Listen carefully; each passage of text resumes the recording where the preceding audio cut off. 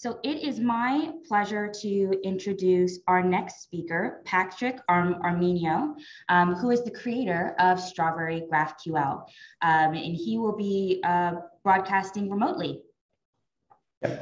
Hello, everyone. Nice to meet you, even if it's not in person this time. Yeah, I just shared my screen. So yeah, today we're going to talk about integrating GraphQL API with Wagtail and some of the experience that we're doing this week. I'm do a introduction of myself. Yeah, my name is Patrick Arminio. I'm the creator of Strawberry GraphQL, which is a Python library for creating GraphQL APIs using type-ins. Which is a new Python feature. I think it was released in Python 3.6. Might not be correct, but it's relatively new, but it's becoming more popular. And we're going to see an example of what type-ins means in Python later in the talk. I'm also the chair of Python Italia. We organize Python Italy, and I'm also a member of the board of EuroPython Society, and we do EuroPython. And the reason why I'm giving this talk is mostly because we just launched a new website for EuroPython, and the website is using Next.js and React. And we are editing Markdown files to change the content. And we were looking at using a CMS for just making the life easier of the content editor and not having to deal with the Markdown files and things like that. And in the first talk this morning, why Wagtail is a really good CMS, and I think like my reference on on Wagtail mostly towards the stream field, which I think it's a really awesome feature. I think it's something that's going to make our life easier because with stream fields you can find some blocks that you want to enable for your editors to use, and then they go and use them in the front end.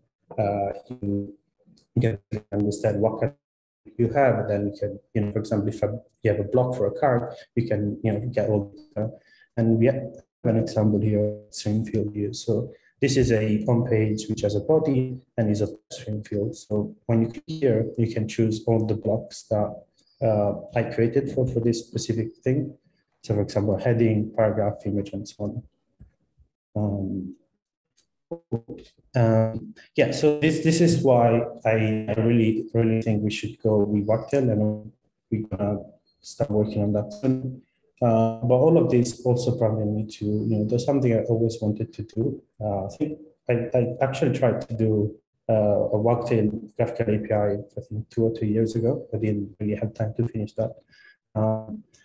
But yeah, I'm gonna show you what I've done this week in a few seconds. But before doing that, I just want to show a quick example of the reason why you should use GraphQL and what actually is. So not many people might be familiar with it since it's a kind of new technology, is not as popular as REST. In order to to make you understand what GraphQL is, I have a demo of an API that I have built. It's already available on the web, but it's good to go and test something that it's has a lot of features and things you can try. So, as I mentioned, GraphQL is a way to build APIs for a website or application. And the difference with REST is that, with REST, you have different endpoints. For example, if you want to fetch this is an API for country. If you want to fetch a country with the code IT, you might have an endpoint that's /country/IT, and you will get all the data for the country. With GraphQL, things are slightly different. You have only one endpoint, and you send a document to the endpoint describing the data that you want. So for example, if you want to fetch a country, here you can do country code IT, and you can get maybe the name, things like that. And this is really powerful because it does solve a couple of problems of REST. Like GraphQL is always seen as an alternative to REST. The reason why is I think it's because GraphQL was created by Facebook, and they were trying to solve some issues that REST have, which are underfetching and overfetching. They had a lot of mobile clients that needed to get the APIs as possible. So underfetching in REST basically means that you have an API that's not returning enough data, and to get over, you might need to do multiple API calls. So for example, if we are fetching here the continent in a traditional REST API, like a proper RESTful API, you might get the content, you can only get the code or the ID, and then you will need to do another API call to go and fetch that. Which is, it's a waste of data because again, you're doing two API calls and there's latency and so on. And then, to solve this problem, you could build an API that returns all the information that you might need, but then you overfetching. So let's say that I'm also returning, the countries here and the name for the countries. If I'm building an API that only needs, just the name of the continent and the country, and I don't need the list of countries for this specific continent, and I now have an API that's returning too much data, which is overfetching. And again, it's a waste of data, basically. I think GraphQL is really powerful for these specific features, being able to declare the data that you want. It kind of makes the API more performant. But to me, the coolest feature and the most useful feature of GraphQL is the type system, which basically means that every GraphQL API has a schema, and when you're doing a query, you can easily understand what kind of data you're getting back. So here, I have this query done testing for getting a list of countries based by a currency, and I can see when I hover it using this tool, I can see that the return type of this field is a list of country and is not optional. So this exclamation mark means that this field is always going to return something. On the opposite side, we have a code here for the state, which is a string, but it's not required, so it's optional. And you can see here in the return type, the return data is actually going to be null.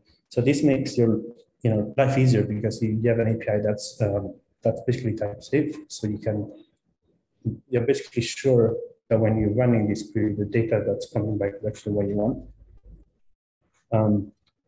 And this type system, the fact that it is built in, because GraphQL is a spec that has all these things built in, it makes your life easier by enabling like some set of tools, like for example, the graphical playground, which is this one.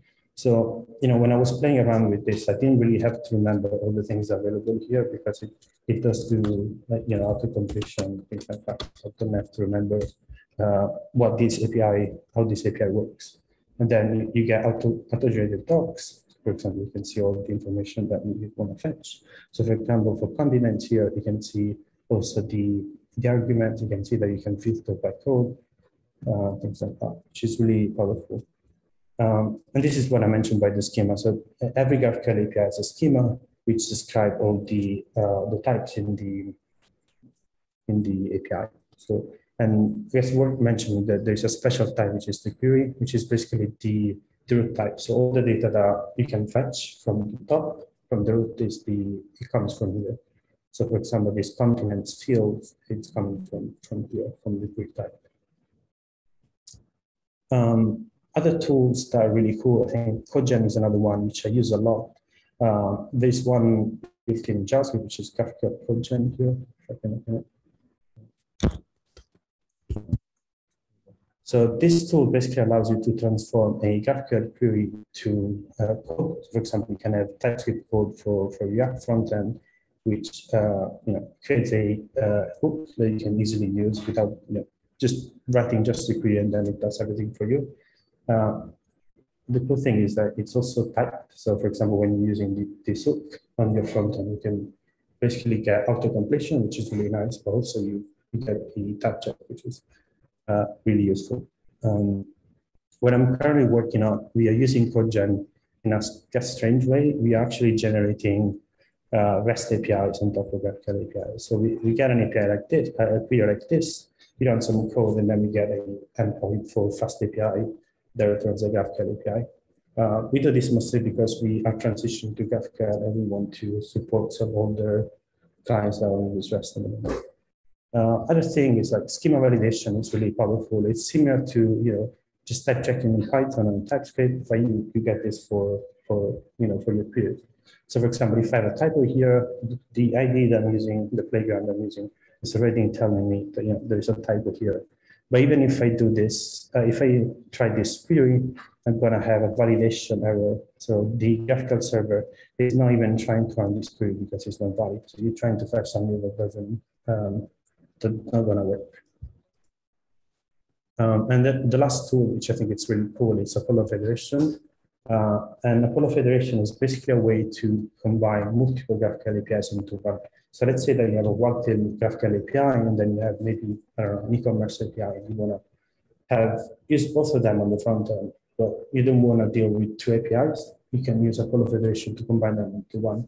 And so your front end doesn't need to know that there's two different GraphQL servers. So hopefully that, that kind of makes you think, yeah, GraphQL is quite cool. I would like to try it. But, Wagtail already provides REST API. So you might not need GraphQL for Wagtail, especially if the REST API is good enough for you.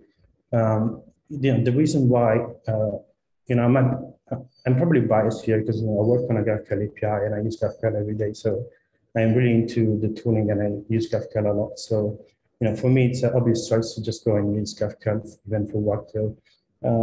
But the fact that you have all these tools here, CodeGen, schema validation, Apollo Federation, they make your life so much easier that I think it makes a lot of sense to use GraphQL with Wagtail. And what I've been working on as well with my integration with Wagtail is that, these string fields, which, they're represented as JSON in the backend. In a GraphQL API, they're actually not JSON. They're typed. So on the front end, you can go and say, oh, if it's the type of this and heading, then do something else, which I think it's really, really powerful. Cool. Just wanted to just give you a quick introduction of what Strawberry is. So I started Strawberry, I think, 3 years ago, more or less, and it's becoming quite popular. Relatively popular, I guess, now these days, and there's a lot of people using it, which is quite nice. And the community around it is really welcoming and friendly. And Strawberry came to be mostly because I talk on data classes. I was at JangoCon US, I think, in 2018, and there was this talk that was describing how data classes work and what they do. And this syntax is very nice. It makes writing a class in Python so much nicer than normally. So, like what data class do is basically go and reads all the fields that you're listing, and then it creates equality method, constructor method, and so on with just 3 lines of code, which is really nice. And then the other very cool thing is that it's using type-ins. So type-ins in Python, they're like a new feature that allows you to basically annotate your Python code with types. So in this case, I'm saying that this class user has a field or property called name, which is a type string. And then Python doesn't really do anything with it. It doesn't, if you try to instantiate user with 1 for the name as an integer, it's not going to complain. But if you use tools like MyPy or PyWrite, you're going to see that the type checker are going to complain. So you're going to, you get this type safety with Python as well. But the other cool thing is interesting enough, Python allows you to get information about this annotation at runtime, which is what I was actually powering Strawberry. So if you want to make a user GraphQL type with Strawberry, it's almost the same code. You only swap the decorator using Strawberry type. And what we do is basically we go and read all the annotations, get all the fields, we get the types, and then we try to convert this type to a GraphQL type.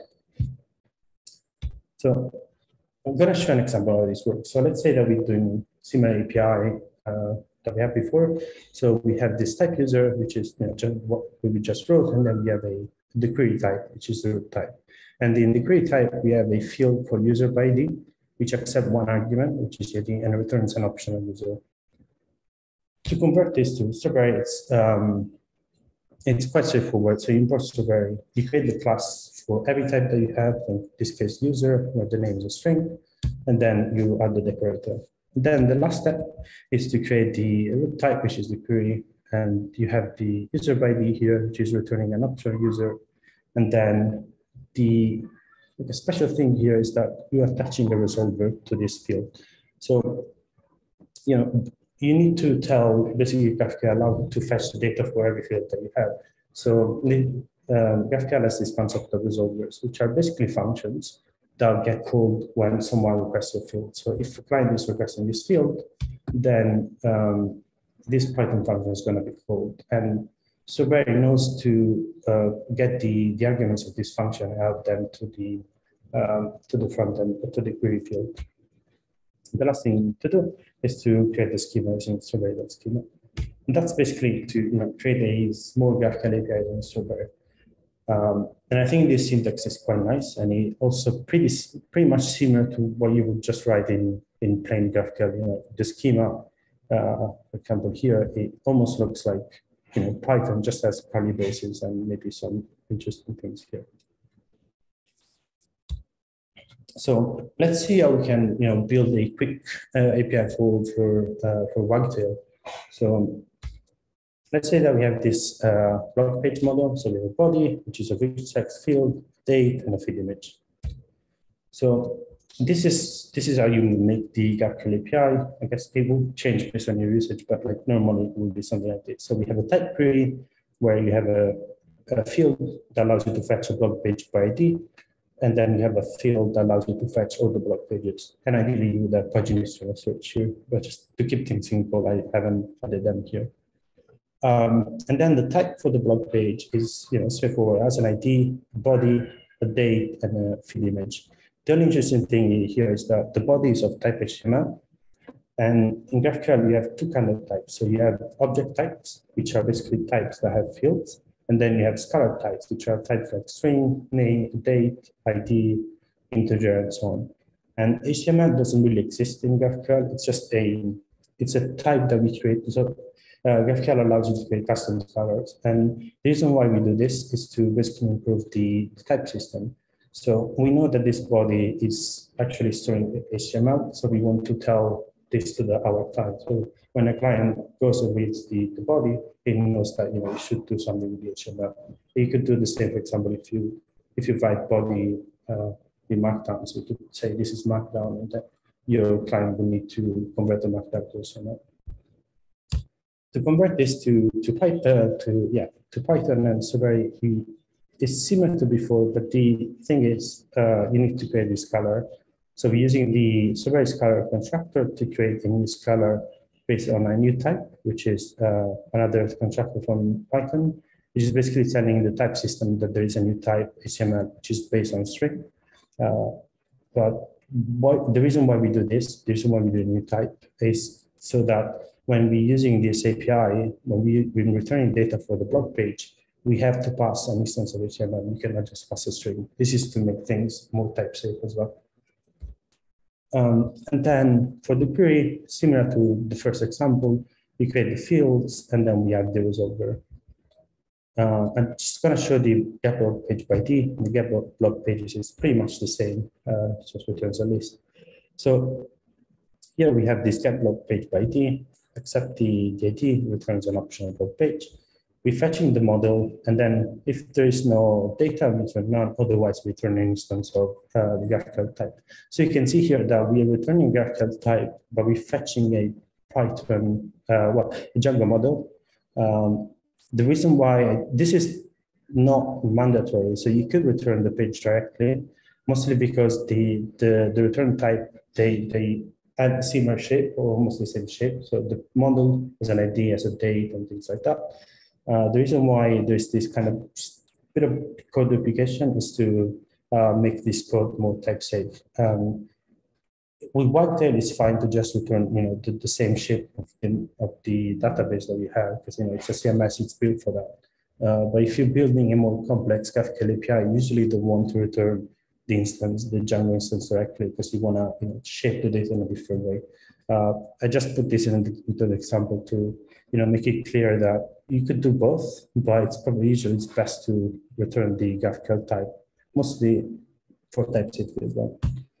Cool. I'm going to show the demo of this. It's not going to be much different than what we showed. It's using a different tool, GraphQL, but the way it works is the same. So I have a way of fetching all the blog pages, and then I can get the ID, and it returns the ID, and then I can get the title and the body for works. And you can see here, if I hover over this, it's telling me that this is an HTML string. And so the front end knows that this, I can see it, but it knows up front that this is HTML. that was quite a bit of code to write. Especially when there are tools like Django X Framework or Django Model Forms, you would like to have a tool that's slightly easier to use, or writing less code. Especially in this case, when we are exposing a model that's meant to be used as an API. And so we have this extension of Strawberry, which is Strawberry Django, which basically is similar to Django X Framework in a way that allows you to create a GraphQL API out of a Django model. And to recreate that API that we did before, you basically have to do this. So it's similar to what we had, but it has a couple of differences. The first one is that you're using the Django type decorator and passing the blog page, and then you're listing all the fields using this photo keyword. So this is similar to Django X Framework and Django Model Forms, the field argument. You're basically listing all the fields you want to expose, using this syntax to be consistent with how Strawberry works, and also to make it slightly more friendly to type checkers. And then the cool thing here is that you're using this new Strawberry Django field, which allows you to basically create a resolver on top of a Django model. So you don't have to write a resolver anymore. The code is doing that for you automatically. Cool. The one thing that you need to do is to tell Strawberry Django that there is a new Django field. So the way Strawberry Django works is that when you use auto, for example, for body, it goes and finds this field inside the model, gets the Django type, the Django field type, and then tries to convert that to GraphQL. The issue with that is that it doesn't know of all the custom fields, like for example for the rich sex field for wagtail. So we need to basically tell Strawberry Django that exists. Yeah, I have a few minutes left. So this is basically just a quick way to create a Django API. And I kind of cheated because this API is already using Strawberry Django to do it. I didn't really write all the code to that did done before. But yeah, it works the same, and you can do all the things. For example, you can also fetch blog page by ID, using primary key, that's the same. The issue with this is also there's still quite a bit of code. You have to go and explicitly set all the fields. You need to create the query type, and I really wanted to build something that it's more plug and play. And so this is what I've actually done this week, which is this new repo that I think I just released yesterday, which is Strawberry Wagtail. And the way this works, you install it, add it to your apps, and then you add the view, and that's it. You don't really have to go and do anything else, anything more than this. It's basically really as plug and play as possible. And I cheated again, to be honest. This API is actually using Strawberry Wagtail. So what you've done here is just these 3 lines of code, plus the package, obviously. And the cool thing of that is that you don't have to go and have support for all the Wagtail fields manually. It's all done for you. And it also supports string fields. So I have another model here, which is page. So I can fetch the title, everything just as before. But then there is a special, more interesting type, which is this on-page body. This is a union types of multiple things. So this is powered by the string field. So I defined a heading block, image block, paragraph block, and a two-column block, which is what I had before here, all of this. And then I can go and fetch all the information on this. The syntax for GraphQL union is a bit interesting because you have to specify the type you want to fetch, and then for every type, you need to specify the field. So if you can use values,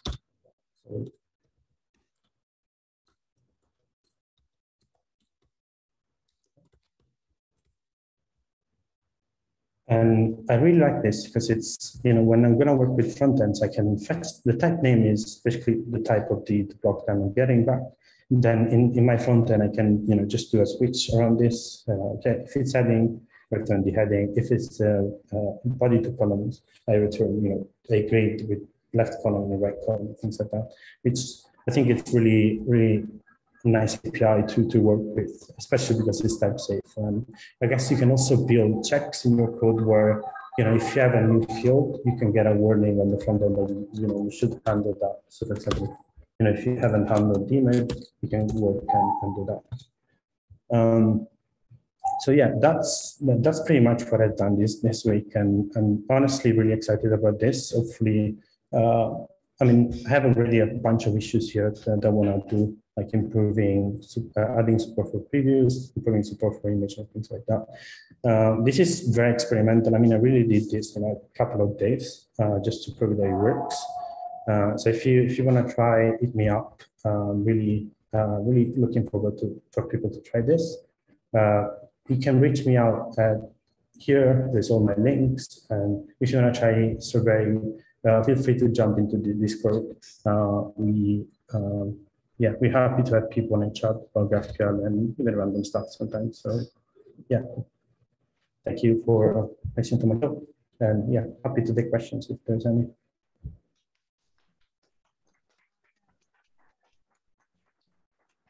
Thank you so much. We get to see another cat. Thank you so much for your talk. We have about 2 minutes until our next speaker. So I think depending on the length of questions, that might be 1 or 2. I did have one, but if there's others in the chat or in the room, let's take those first. Did anyone have any questions in the room? And what about on chat? Well, I had one. I have experience with headless wagtail, but just a little bit. I don't remember all the nuances and when I did it, but I remember using graphene. Could you speak to how they're different or similar if you have the context? Yeah, I used to be a contributor of graphene. One of the other reasons why I started Strawberry is because of the lack of community-driven work for graphene. So that's the main reason why I worked on Strawberry, other than changing the API and having something that's a bit more effective. Graphene is quite nice. I think it's definitely more popular than Strawberry, at least for now. And it's hard to talk about it like a competitor, but graphene works well. It's just the development has slowed down quite a lot, especially in the last couple of years. That took a long time to release Graphene 3. And it's a bit of a shame because it was really powerful library, and the issue is that there was not many people that were able to maintain the library, unfortunately. We took a different approach with Strawberry, and we tried to make this as more community-driven as possible. So we have loads of maintainers actually. Well, loads of contributors and quite a few maintainers, because we try, to make things as friendly as possible. So that, for me, the main difference is the community. In terms of API, I think Graphene does have more, extensions, but we're getting there, especially with the Django one, which I think is quite nice. I don't know if that explains. Awesome. Yeah, thank you so much. I appreciate that. Thank you for your talk, and we'll be announcing our next speaker.